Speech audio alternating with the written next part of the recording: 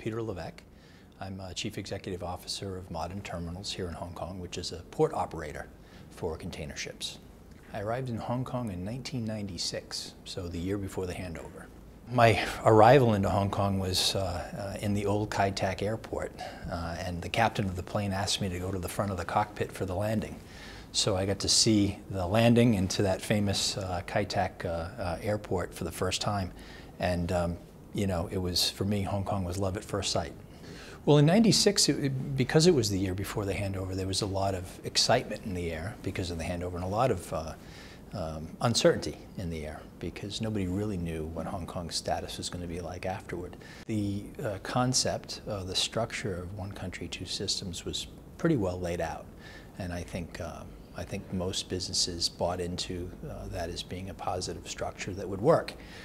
The uncertainty, though, was would China follow suit with what it promised, and how would that work for Hong Kong, and would Hong Kong be able to have its level of autonomy and still maintain its values and all the attributes, really, that Hong Kong has been famous for over the years.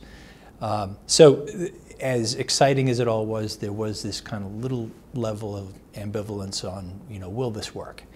And I think it's proved itself over many years.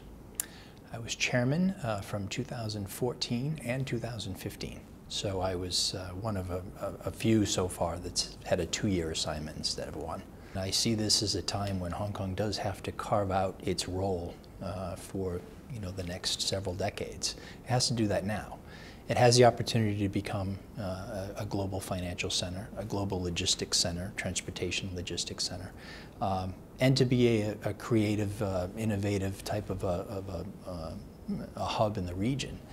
But it has to do these things now, and it has to make these decisions on its own. Otherwise, you know, China will make these decisions for it. I think Hong Kong's been so successful for so long that it's easy to just assume that it's always going to continue that way. Hong Kong's role in the region has been vital for many years. But if Hong Kong doesn't do something to establish itself in these different areas for the long term, then it risks just being another big city in China with a mayor. And my hope is that, you know, my kids who grew up here will come back 20 or 30 years from now and see that Hong Kong has remained as vibrant and as entrepreneurial and as relevant in the region as it is today.